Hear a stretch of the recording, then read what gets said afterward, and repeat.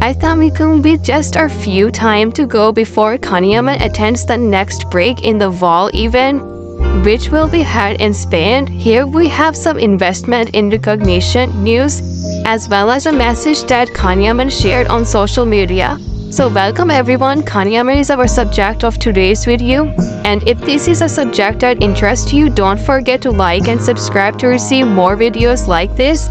Let's start with this news. It looks like his ex-girlfriend Diletta is getting married.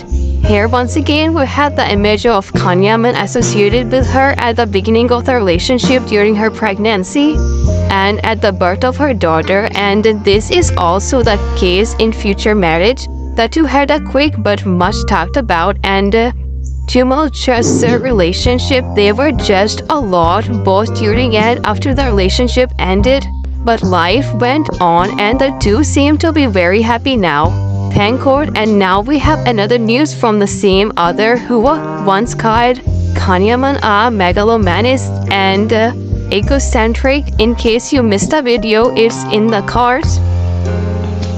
On that note, he says he discovered that even with Yaman living in Italy, he continued to fulfill his legal obligations here in Turkey. Now Yaman is investing here in Turkey. I did not understand if it was a new investment or if he was referring to all investments, and it was only now that he discovered it. For this reason, he expresses praise to Yaman as a form of admiration. That famous hit and careers I criticized Yaman a lot for his megalomania and the anger that he could not control, but now it's time to applaud the famous actor. He made millions of euros in Italy and is investing in Turkey.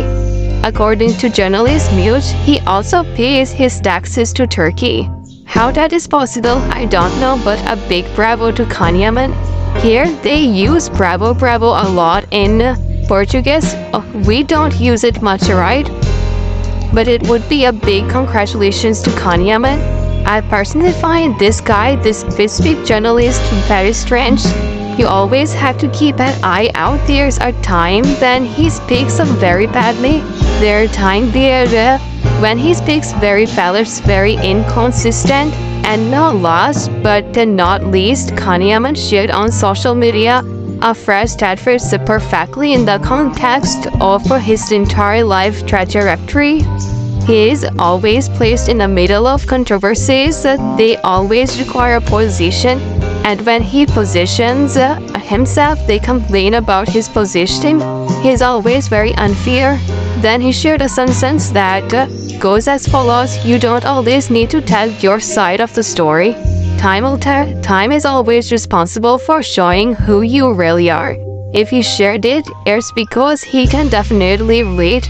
And if you have been following Yaman's life for a few years, you know that this really fits his reality.